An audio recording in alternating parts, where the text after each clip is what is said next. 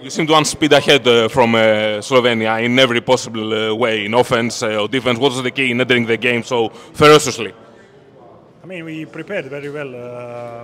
And as soon as the season finished, everybody came, and everybody was practicing and training really hard. And I think we are really in shape. But as I said, as I repeat, the most important is to be as one on the court. What was the game plan against Doncic?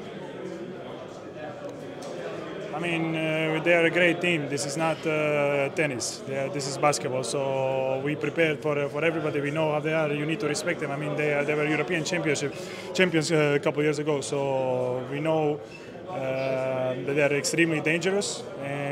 But as I said, together, and we finally got the victory. Something a bit irrelevant with the Croatian national team, but it was officially announced that you signed a 5-year extension with Real Madrid. I want to ask you, what made you sign such a long-term commitment? Because 5 years, it means that you will spend your entire prime with Real Madrid.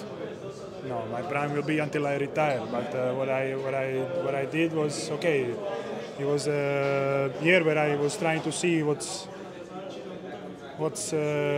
there for me, what everybody is saying. I was very involved. I was doing my stuff. I was the one speaking for myself and with the help of my agent. And the respect back to Madrid, because they came to Russia to get me when it was extremely difficult times and when a lot of things were being said that is not true. So they received me there with the open arms.